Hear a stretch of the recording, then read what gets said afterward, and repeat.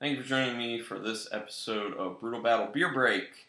I want to do something that I hope catches on quite a bit. I want to talk about nightcaps. You know, I don't know if people remember back in like 50s, 60s, probably even before that, people used to do nightcaps where before they were going to go to bed, they'd have a drink and relax and then go to bed. So you can see it in older movies all the time. But I just took a shower. I'm in my pajamas, and I'm like, I'm gonna call this a nightcap. I'm gonna have a nightcap, and hopefully this is a good nightcap. I've heard good things. This is white chocolate. It's by the Bruery out of Placentia, California. They just put Orange County on the label, but it's Placentia specifically. It's 16.6% alcohol by volume, and it is a bourbon barrel-aged wheat wine with cocoa nibs and vanilla beans. So there you have it, white chocolate. If you're familiar with the Bruery and how they do their labels, a lot of them are very, very similar. So just different variations on it. Hopefully this isn't a total pain in the ass to get off. I know some people were a little upset this time around because they used to do the waxing on this and some of their others, and they've gone away. They do this kind of like shrink-wrapped ordeal. Doesn't really matter to me that much. I'm fine with whatever.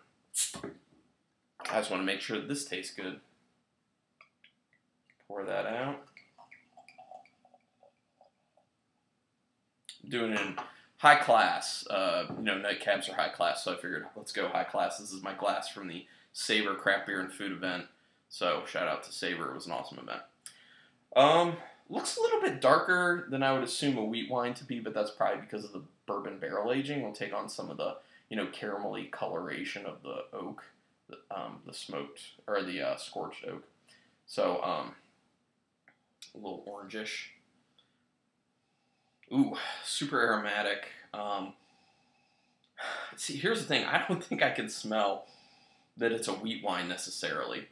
I guess if I really, really try, but the first thing that hits me big time are cocoa nibs. It's like crazy cocoa nibs in there. And then you have some nice vanilla beans in there, but that's right under very, very present caramel aspect that's coming from the bourbon barrel. You smell some nice bourbony sweetness in there. And you get a little bit of like an oakiness. It smells so good. It smells so good.